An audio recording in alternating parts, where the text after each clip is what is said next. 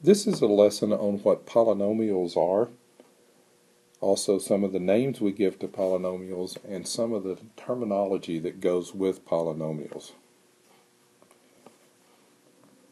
We've called this lesson the names of polynomials, but that's only a part of what we want to look at. Let's define a polynomial first of all. A polynomial simply is a word that means many terms. And in order to figure out what that is, we have to understand what a term is. Whenever we write any function or any polynomial, the terms are the parts of that polynomial that are separated by plus and minus signs. So whenever we want to write a polynomial, we just write it out by separating it with plus and minus. For example, if I write 3x squared plus 2x plus 5, the terms are 3x squared, 2x, and 5. Each of those are separate terms. This polynomial has 3 terms. They're separated by plus signs in this case. We could have also separated them with minus signs. They would have been terms just the same. Polynomials cannot have certain things. One of the things they cannot have, if they're going to be called a polynomial, is they can't have a negative exponent. If we wrote 3x to the negative 5, that's a negative exponent. It's certainly allowed in algebra. It represents a fraction, but we can't have that if we put a negative exponent. It can't be called a polynomial if it's on the variable. There would be nothing wrong with a negative exponent on the 3 itself, because 3 is just a constant and that is actually a number. But you can't have negative exponents on the variables. Second thing you can't have for it to be a polynomial is you can't have variables in the denominator, which is kind of what that negative did. If you put a negative in the denominator, if you put a variable rather in the denominator, like 1 over 3x, that cannot be called a polynomial when you do that. The third and final thing that you cannot have if you want to call it a polynomial is you can't have fractional exponents. You can't have 3x to the 1/2 power. That means a root. That would be a square root, the same thing as a square root. So you can't have fractional exponents on your variables. Again, you could have 4 to the 1/2 power. That's just a constant, and that actually represents a number, but you can't put fractional exponents onto the variables themselves. So keeping those 3 things in mind that you cannot have, let's look at how you would actually write some polynomials. This is a polynomial. Hopefully you would know how many terms this has. This one has 1 term, 2 terms, 3 terms, 4 terms. Notice the terms are all separated by plus signs in this case. Again, I could have changed one of those plus signs to a minus sign, and if I did that, then it would be perfectly okay. If that sign that I just marked out, I just erased that. If that sign were gone, it would be a negative sign. It would be perfectly okay.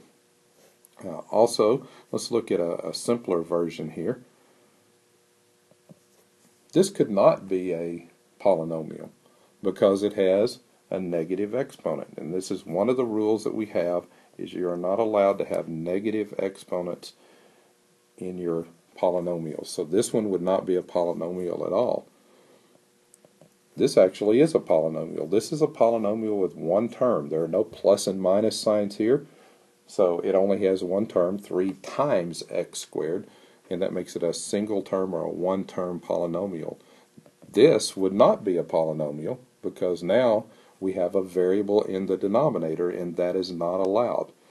So that's not a polynomial at all. This is also not a polynomial. Even though it appears to have 3 terms, it's not a polynomial because it has a variable that's raised to a fractional power. That would be like a square root, and we're not allowed to have that. We're also not allowed to have it if we write that in root notation. So this time it's 2 on the cubed root of x. The cubed root is not allowed because that's the same thing as x to the 1/3 power, using your rules of exponents and fractional exponents. So this is also not a polynomial, not in the definition of a polynomial that we have so far. So some of those things like that stop our definition, or stop it from being a polynomial by definition. This one is a polynomial. This is actually a polynomial with only one term, and we have a name for this. We call this a monomial. That prefix mono means one, and so you can kind of remember that with that mono part of that meaning one. So it's a single term polynomial. We give that name a monomial. If you have two terms like this, we call this a binomial. And I like to think bicycle. A bicycle has two wheels, and it starts with that same prefix bi, which means two. This one has two terms, one term, two terms, separated by a minus sign in the middle. So this is a binomial. Then if we add one more here, this one has one, two, three terms. This is called a trinomial. Again, if you want to use that same analogy, think tricycle has three wheels, and a trinomial has three terms. So this is a trinomial. Whenever you get another one on there, such as this one, two, three, four terms.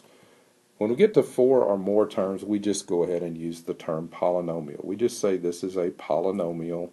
Remember, that means many terms. So I should get that word right.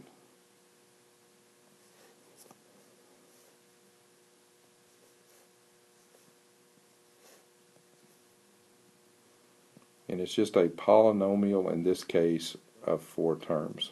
So polynomial means anything four or more. It's also still a word that can be used for one, two, or three, but polynomials of four or more don't have a specific name.